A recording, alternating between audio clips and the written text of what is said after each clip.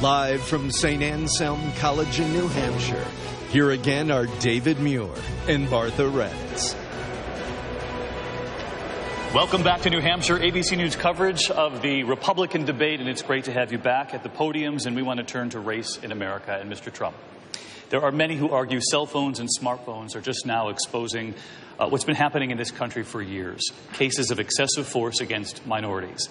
As you know, Mr. Trump, on the other side, the FBI director recently said there's a chill wind blowing through law enforcement because of increased scrutiny.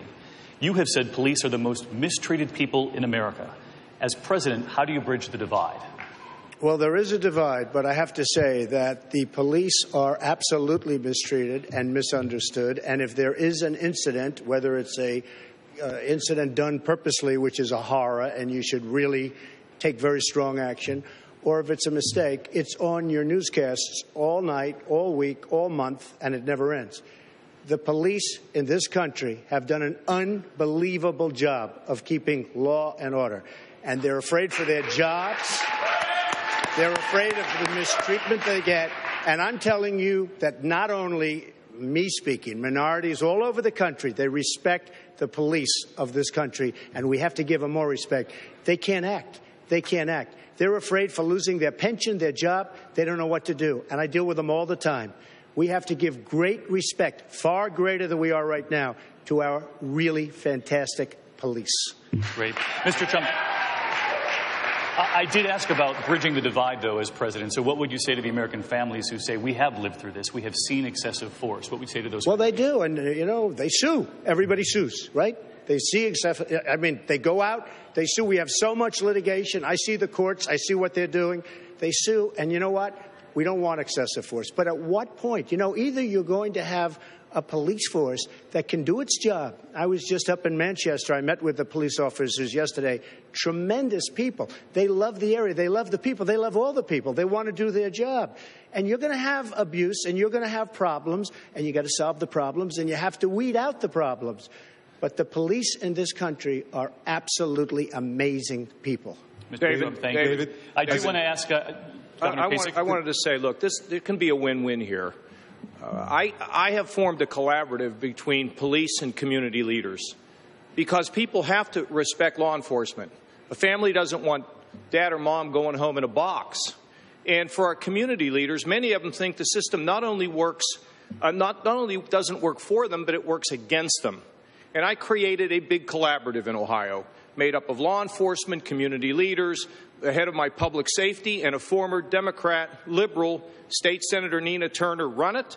They got together. They made recommendations on recruiting, on hiring, on the use of deadly force. And what we're about to do is to bring community and police together so we can have a win-win. We need more win-wins in America, and we don't have to pick one over another or divide. We love the police, but we've got to be responsive to the people in the communities. Governor, we have to do all of it. Senator Rubio, I want to ask you next.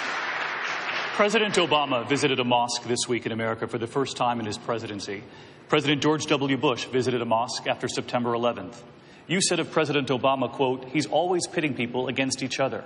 So I'm curious, how are the two visits different, and would you visit a mosque as president? I would, but that's not the issue. My problem with what he did is he continues to put out this fiction that there's widespread, systematic discrimination against Muslim Americans. First of all, let's recognize this. If you go to a national cemetery in this country, you will see stars of David and crosses, but you'll also see crescent moons. There are brave men and women who happen to be Muslim Americans who are serving this country in uniform and who have died in the service of this country. And we recognize that and we honor that. But by the same token, we face a very significant threat of homegrown violent extremism. We need to have strong, positive relationships in the Islamic communities in this country so they will identify and report this activity, especially mosques, for example, that are participating not just in hate speech, but in inciting violence and in taking acts against us. And I do believe it is important also to recognize, you want to talk about religious discrimination in America. Well, I don't think Barack Obama is being sued by any Islamic groups, but he is being sued by the Little Sisters of the Poor. We are facing in this country Christian groups and groups that hold traditional values who feel and in fact are being discriminated against by the laws of this country that try to force them to violate their conscience. Senator Rubio, thank you. Martha? Governor Christie, earlier this week, the World Health Organization declared the Zika virus a global emergency. The same kind of mosquitoes that carry the Zika virus in Latin America are found here in the United States, and the virus has been linked to severe birth defects. Governor Christie, at the peak of the Ebola outbreak in West Africa, you ordered an American nurse who landed at Newark Airport be detained and quarantined. As fears spread now of the Zika virus, and with the Rio Olympics just months away, is there a scenario where you would quarantine people traveling back from Brazil to prevent the spread in the United States? You bet I would. And the fact is that because I took strong action to make sure that anyone who was showing symptoms, so let me remember what happened with that nurse. She was showing symptoms and coming back from a place that had the Ebola virus active, and she had been treating patients. This was not just some, like, we picked her up just for the heck of it, right? We did it because she was showing symptoms. And the fact is, that's the way you should make these decisions. You make these decisions based upon the symptoms, the medicine, and the law. We quarantined her. She turned out to test negative, ultimately, after 48 hours, and we released her back to the state of Maine. But I want to add something on the issue of mosques. Now, I'm the only one up here who's got a law enforcement background and was the U.S. attorney after September 11th. I went to mosques throughout my state to build bridges between our community and law enforcement so we could get intelligence and information from these folks. I've had the experience of working with them as governor of New Jersey as well. We cannot mix the radical Islamic jihadists with everyday Muslim Americans. New Jersey has the second largest Muslim American population in America, of any state. These are good, law-abiding, hardworking people. What they need is our cooperation and our understanding. They do not need just broadsides against them because of the religious faith they practice. Governor Christie, thank you. I'm going to move to Dr. Carson and go back to the Zika virus. Is that going too far, quarantining? You're a doctor. What would you do? Well, it's not a simple issue. And now, we've gotten evidence that there can be active viruses in other bodily fluids like saliva and urine. So this is going to be obviously a big deal. Do we quarantine people if we have evidence that they are infected and that there is evidence that that infection can spread by something that they're doing? Yes. But, just willy-nilly going out and quarantining a bunch of people because they've been to Brazil, I don't believe that that's going to work. What we really need to be thinking about is how do we get this disease under control? And this is where we need rapid response. We need a rapid response for Ebola. We need rapid response for Zika. There will be other things that will come up. And these are the kinds of things that the NIH, the CDC can be very effective in. We need to give them the appropriate support for those kinds of things. Thanks very much, Dr. Carson. I want to move on to the military. Senator Rubio, all restrictions on women in combat have been lifted as long as they qualify, positions including special operations forces like Navy SEALs. Just this week, the military leaders of the Army and Marine Corps said that they believe young women, just as young men are required to do, should sign up for selective service in case the draft is reinstated. Many of you have young daughters. Senator Rubio, should young women be required to sign up for selective service in case of a national emergency? Well, first, let me say there are already women today serving in roles that are like combat, that in fact whose lives are in very serious danger. And so I have no problem whatsoever with people of either gender serving in combat, so long as the minimum requirements necessary to do the job are not compromised. But I support that. And obviously, if now that is the case, I do believe that selective service should be opened up for both men and women in case a draft is ever instituted. I think the more fundamental challenge we're now facing is what's happening to the U.S. military. I've said this many times already, and I think it's important to start paying attention to this. Our Air Force is about to be the smallest it's been in 100 years. In our history. Our Army is set to be smaller than it's been since the Second World War. And our Navy is about to be the smallest than it's been in 100 years. I think we need to begin to refocus on rebuilding our military, because every time we have cut our military in the history of this country, we have had to come back later and rebuild it, and it costs more, and it's a lot more chaotic and dangerous. When I'm president, we are rebuilding the U.S. military. Thank you, Senator Rubio. Governor Bush, do you believe that young women... Say it again. Do you believe young women should sign up for selective service, be required to do so? I do. And I think that we should not impose any kind of political agenda on the military. There should be if women can meet the requirements, the minimum requirements for combat service, they ought to have the right to do it, for sure. It ought to be focused on the morale as well. We ought to make sure that we have readiness much higher than we do today. We need to eliminate the sequester, which is devastating our military. We can't be focusing on the political side of this. We need to realize that our military force is how we project our word in the world. When we are weak militarily, it doesn't matter what we say. We can talk about red lines and ISIS being the JV team and reset buttons and all this. If we don't have a strong military, then no one fears us, and they take actions that are against our national interests. Tell me what you'd say to American people out there who are sitting at home, who have daughters, who might worry about those answers and might worry that the draft is reinstituted. Well, the draft's not going to be reinstituted, but why, if women are accessing... Should you just do away with it? No, I didn't say that. You asked the question not about the draft. You asked about registering. And if women are going to be supporting... for the draft. But we don't have a draft. I'm not suggesting we have a draft. What I'm suggesting is that we ought to have readiness being the first priority of our military, and secondly, that we make sure that the morale is high. And right now, neither one of those are acceptable because we've been gutting the military budget. We also need to reform our procurement process. We need to make sure that there are more men and women in uniform than civilians in our Defense Department. There's a lot of things that we need to do to reform to bring our defense capabilities into the 21st century, and I'm the guy that could do that. That's why I have the support of generals, of admirals, of 12 Medal of Honor recipients, and many other people that know that I would be a steady commander-in-chief and rebuild our military. Martha. Thank you very much. Can I be really clear on this, because I am the father of two daughters. One of them's here tonight. What my wife and I have taught our daughters right from the beginning, that their sense of self-worth, their sense of value, their sense of what they want to do with their life comes not from the outside, but comes from within. And if a young woman in this country wants to go and fight to defend her country, she'd be permitted to do so. And part of that also needs to be a part of a greater effort in this country. And so there's no reason why one young woman should be discriminated against from registering for the Selective Service. The fact is, we need to be a party and a people that makes sure that our women in this country understand anything they can dream, anything that they want to aspire to, they can do. That's the way we raise our daughters, and that's what we should aspire to as president for all the women in our country. Thank you very much, Governor Christie. Can I say something? We've just covered, wait 1 second, Dr. Carson. Something about the draft, just very quickly. Very quickly. 14% decrease in the number of people applying for voluntary military service.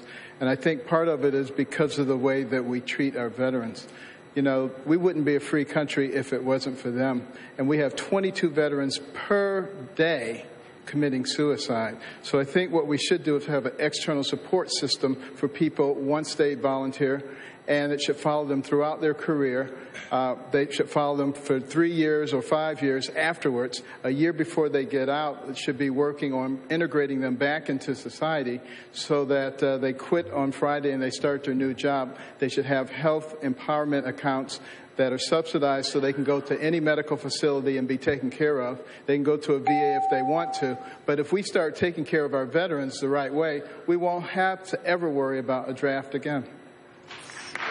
Thank you very much for bringing up that subject, Dr. Carson, of our veterans. And for another question about our veterans, we go back to Josh McKelvin from WMUR. Josh? Thank you, Martha. None of you on stage tonight have ever worn a uniform as a member of the armed service. That's the reality of it, but as Commander-in-Chief, you'll also be charged with the care of 23 million active duty service members and veterans in this country. Some have suggested privatizing the VA as a way to enhance care and increase the quality of the care and access. Others say that veterans should carry ID cards that will allow them access to any hospital or health care provider. Governor Bush, what specifically would you do to ensure that those who have sacrificed for us are cared for? I totally agree that we need to give veterans more choices. A veteran's card to be able to go to a private provider will enhance the quality of the service inside the Department of Veterans Affairs. We need career civil service reform. Only 3 people were fired after waiting lists were dropped where veterans didn't get care, and people died. It is outrageous. And Hillary Clinton says that that's acceptable because she is captive of the public service unions. Career civil service reform would allow the next president to fire people that are just showing sheer incompetence. At a town hall meeting today, Someone told the story of their father, who looked like he was 85. He got a bill 8 years later from an operation he had. 8 years it took. They couldn't resolve the dispute. And then he was told that he died. Literally, the Veterans Administration sent a death certificate to this guy.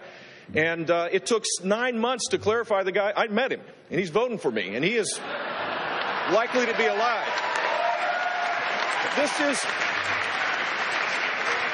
This is outrageous. It is completely outrageous. So giving veterans more choices, creating centers of excellence, focusing on the true problems that exist.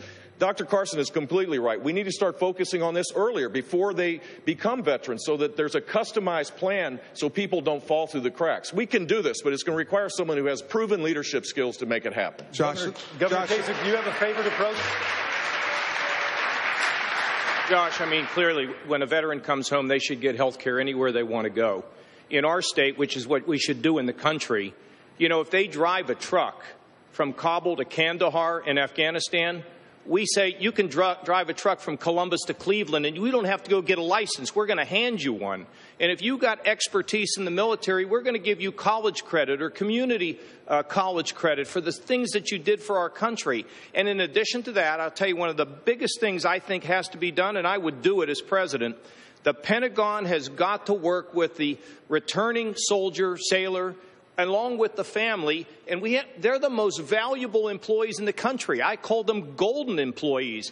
Everybody wants to hire a veteran, but there is a disconnect between the job openings and the veteran when the veteran comes back. The veteran is a leader. The veteran is strong. The veteran is drug-free. There should be no unemployment among veterans, and if the Pentagon will work with the veteran services agencies all across this country, Josh, we can get people jobs, and we can get them jobs quickly, get them their health care, get them their college education. Let's lift them. They're the greatest people defending the United States of America, and we need to take care of them, and we will. We will. Senator Rubio. Yeah.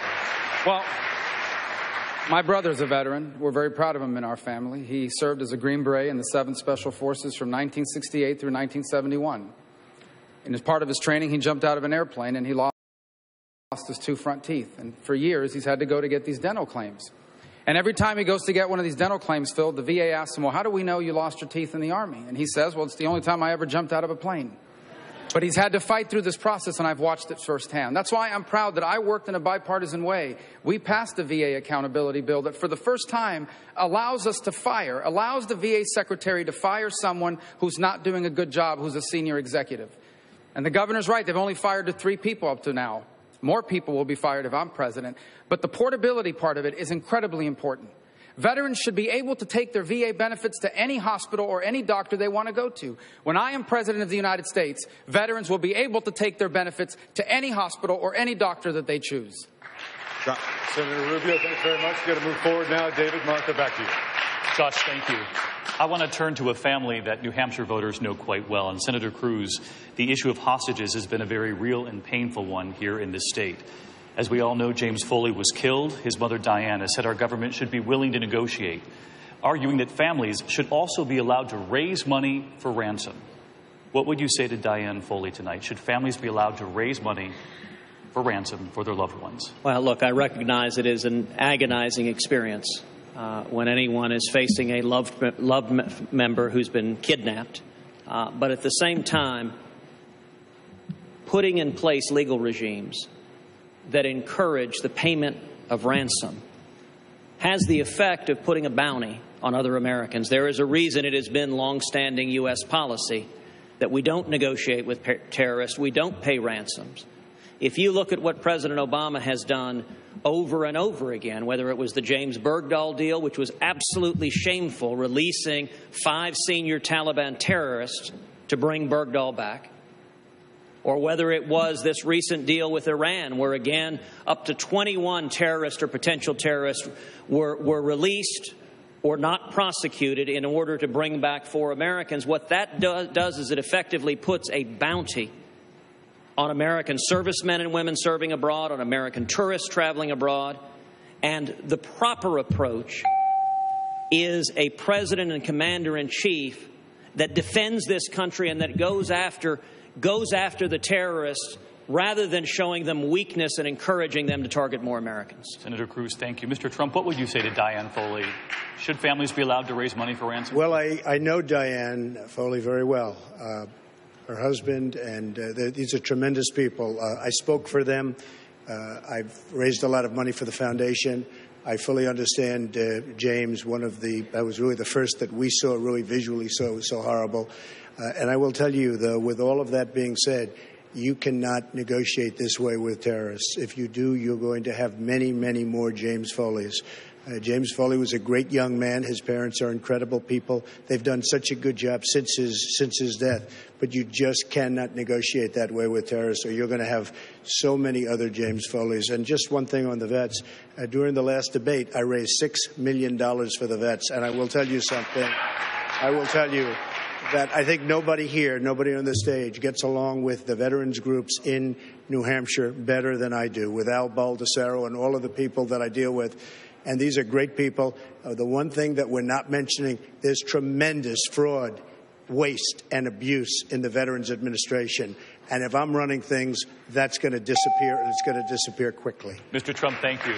We want to turn now to social issues and young voters, and for the question from Mary Catherine. Thanks, David. Senator Rubio, one of the lazier pieces of political conventional wisdom is that so-called social issues are hurting Republicans with young people. But on the two most prominent social issues, polling with millennials actually moves in different directions. On one hand, it's clear young people across the political spectrum increasingly favor same-sex marriage. However, young voters have not moved to the left on abortion. In fact, large numbers of them favor at least some modest restrictions that conservatives have supported. How do you speak to millennials on both these issues while Democrats will inevitably charge intolerance and extremism? Well, first of all, I don't believe that believing in traditional marriage the way I do makes you a bigot or a hater. It means that you believe that this institution that's been around for millennia is an important cornerstone of our society. I respect people that believe differently, but I believe deeply that marriage should be between one man and one woman. On the issue of life, to me, the issue of life is not a political issue. It's a human rights issue, and it's a difficult issue because it puts in conflict two competing rights. On the one hand is the right of a woman to choose what to do with her body, which is a real right. And on the other hand is the right of an unborn human child to live. And they're in conflict. And as a policymaker, I must choose which one of these two sides takes precedence. And I've chosen to err on the side of life. Here's what I find outrageous. There has been 5 Democratic debates. The media has not asked them a single question on abortion. And on abortion, the Democrats are extremists. Why doesn't the media ask Hillary Clinton why she believes that all abortion should be legal, even on the due date of that unborn child? Why don't they ask Hillary Clinton why she believes that partial birth abortion, which is a gruesome procedure that has been outlawed in this country, she thinks that's a fundamental right? They are the extremists when it comes to the issue of abortion, and I can't wait to expose them in a general election.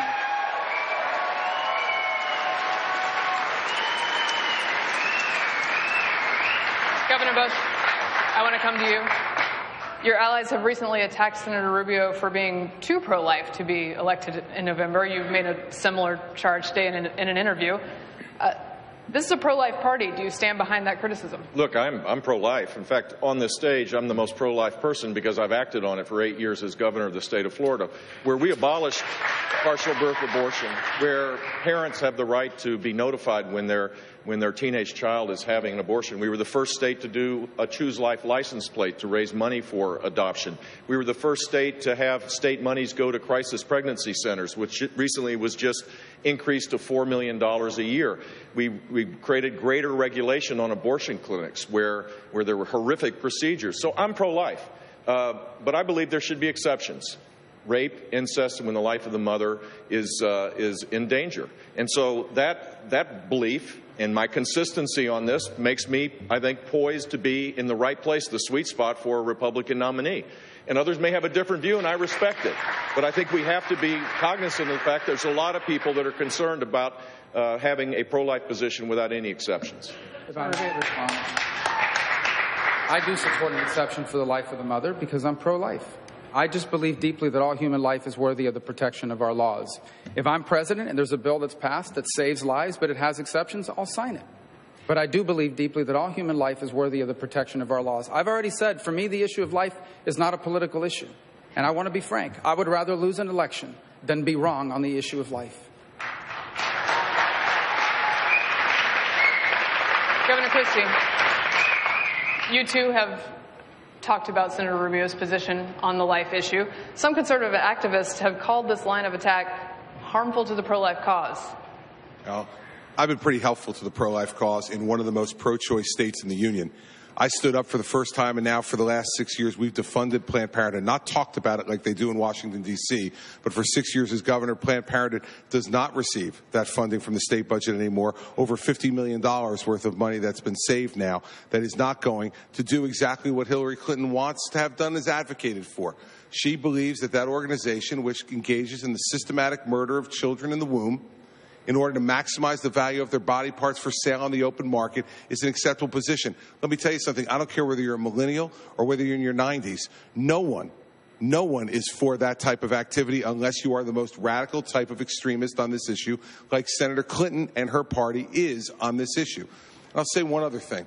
The fact is that I believe that if a woman has been raped, that is a birth and a pregnancy that she should be able to terminate. If she is the victim of incest, this is not a woman's choice. This is a woman being violated. And the fact is that we have always believed, as has Ronald Reagan, that we have self-defense for women who have been raped and impregnated because of it, or the subject of incest and been impregnated for it. That woman should not have to deliver that child if they believe that violation is now an act of self-defense by terminating that pregnancy.